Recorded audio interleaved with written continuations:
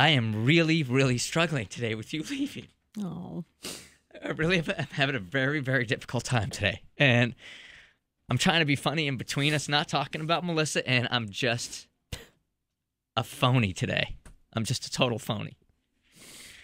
So I wrote this for... Grown men can't cry. I know. I know. It makes it even worse. Cry. I can't take it, Bert.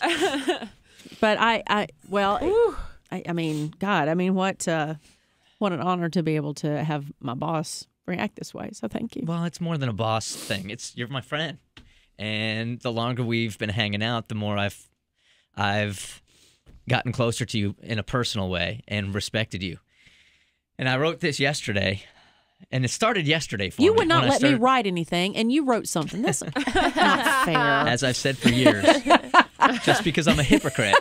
That doesn't mean I'm wrong. Bert told me off air because I told him, I said, well, maybe I'll write something down to say on Friday. And he said, no, you can't write anything down. I just said it didn't seem genuine coming from her. If she made a statement about how she feels, and this is exactly what I did. Okay.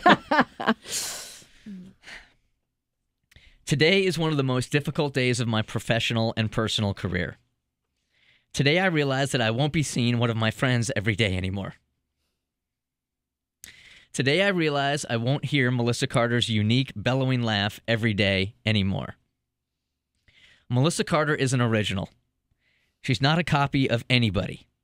What I've loved about her for 10 years are the same things I'm always going to love about her. She's authentic. She lives by her own rules. She blazes her own personal path. In your deepest sadness, I've seen you act with dignity, but never false bravado. Instead of coiling during dark times, you publicly shared your experience, and I am grateful that I could be a student during your life lessons. Melissa's been vulnerable, but rarely weak.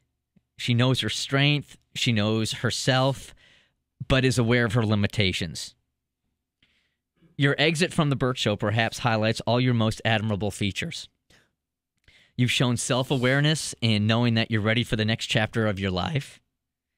You've shown courage by taking a chance without a safety net. You've shown integrity by being honest with everybody around you. You're living your life with authenticity, and there are very few people I know that can say that. You can leave here knowing that you've touched the lives of so many. Yeah, the people in the studio, that's obvious. But more important, those you've never met, those that you've challenged to rethink and look at their life differently, or those that you'll never meet that at some point might have been comforted or supported by your words. After today, the first person I see every morning will be someone other than Melissa Carter. That's true. She's my wife is sleeping. And my kids aren't up yet. I don't see anybody. The first person I have seen in my life for the last 10 years is Melissa Carter, and starting on Monday, that's going to be a different face.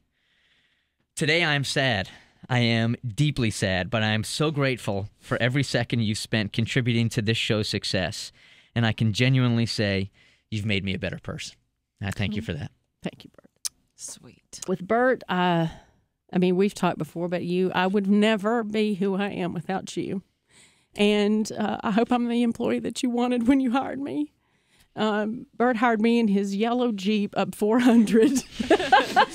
And every time I passed the Big Chicken in Marietta here in Georgia, that's where I had my first appearance with the Bert Show, was at the Big Chicken. I'm very proud of that. Literally 2 people came to it. Oh, my goodness. Was it you and Melissa? Those are the 2. Yes. So, but Bert is someone who I hope, I want, not only am I proud of him, I want him to be proud of himself. Because I think that one thing that I feel about Bert is he came from a place where nobody gave him a chance.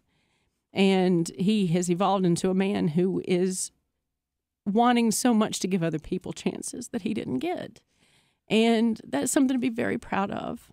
And, I think that, I don't know, you've become the man you wanted to be. And sometimes I don't know if you realize that.